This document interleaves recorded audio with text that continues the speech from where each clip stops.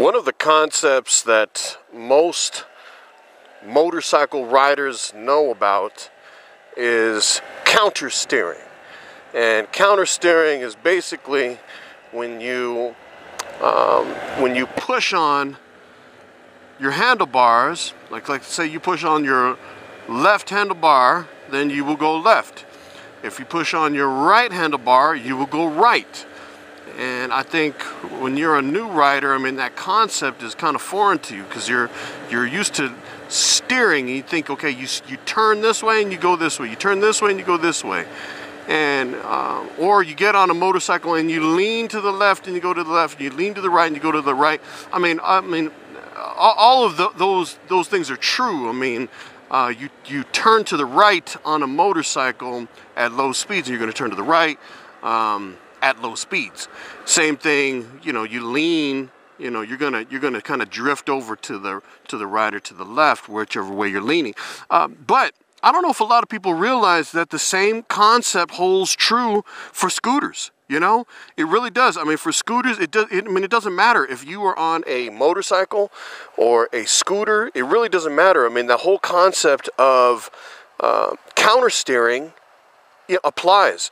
And it's just very pronounced on a scooter because I think, the wheels are so small that the weight is so high up, because all of your weight is up here. I mean, so all of your weight. So it's very pronounced. So if I'm riding at full speed and I push the bars to the right, I'm definitely going to move to the right. If I push the bars to the left, I'm definitely going to move to the left. I mean, it's just very pronounced. But what's nice about it, though, is if you can learn that concept of countersteering, which is nice going back onto the scooter from riding the motorcycle, is that it allows you a degree of nimbleness that you just don't have by simply leaning. If I'm going to lean, let's see, I'm going to move over to this lane. If I'm going to lean, you can just lean over and get over into the left lane. But if you're going to try to avoid something that you see in the road, countersteering is just a real quick and easy way. Bam, it's like so I'm gonna move over to the right. Bam, you just push on the handlebars and you will move in that direction quickly, and it allows you to avoid obstacles, potholes, those types of things in a very quick and nimble way, more so than trying to lean and trying to pull the bike over. I mean, it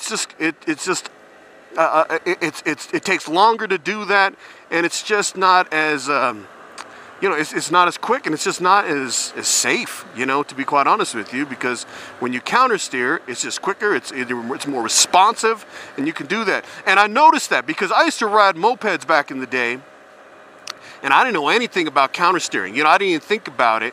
And in fact, I don't think I ever really practiced countersteering on a moped, to be 100% honest with you. And it wasn't until getting on the motorcycle that I started practicing countersteering, that coming back to the scooter, coming back to a 49cc vehicle, I see that the concept still applies, it still works, and it's actually made me a better scooter rider, I think, because I can weave in and out and avoid these little bitty obstacles, which are much more pronounced as it is, because I got these small little tires on this thing. So you hit a pothole and bam, you are hurting, And so you really have to look out when you are riding a scooter, especially at full speed. So anyway, just thought I'd share that a little bit about countersteering, and that the concept still applies even when you are on a scooter. So anyway, with that, my friends and my people, continue to ride with confidence, head up 100%. Yeah, this is SoopaBee.